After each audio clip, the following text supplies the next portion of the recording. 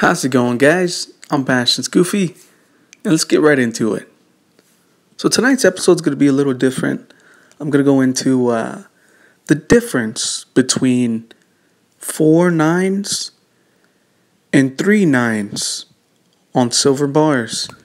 So you can see right here. Now, speaking from a buyer's point of view, because as you can see in the image, I have one bar that's 4 nines. It has 4 nines. And then I have another bar that has 3 nines only. Now that's proof that, I don't really care which one. Now I'm going to get into, just like everything that I discuss, it's all about preference. Okay? You the buyer, me the buyer. So let's go. It's very simple, guys. Let's look at the 4 nines. Alright? As you can see right here, this is the Perthmint 4-9 bar. And all that means is purity. It is the purest it could be. Now we're looking at the second bar, 3 nines. Now it's one less 9 than the last bar, as you can see. All that means is instead of being more pure, they added some other metals, just a little bit more metals, so it can make it more durable.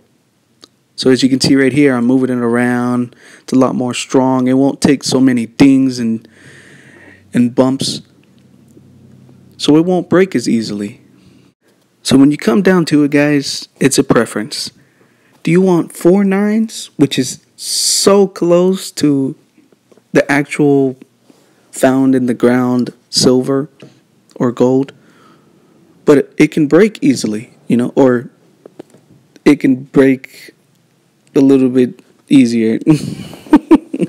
What I mean by that is it's less durable than if the company takes off another 9, which leaves it with 3 nines, and puts different metals besides silver to make it more durable.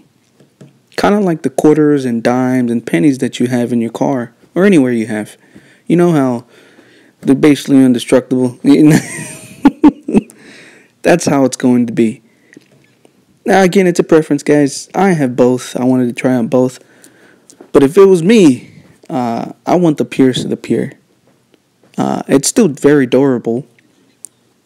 And like I said, it's God's money.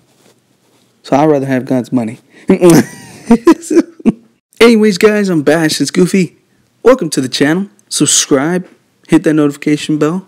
Hopefully I gave y'all some good information and I earned your subscription and all that. Hopefully y'all enjoy, guys.